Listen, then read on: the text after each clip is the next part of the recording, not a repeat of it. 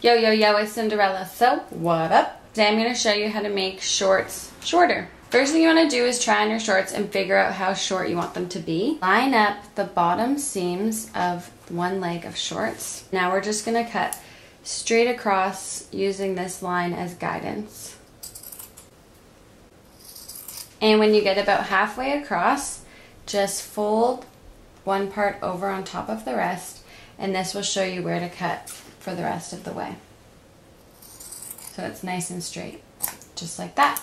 So now you can keep this part. Now we're going to cut the other leg of shorts. Line up those bottom seams, and then use the piece you cut off the first part and lay it over this part. Now we're just going to cut along this line to make them the same length.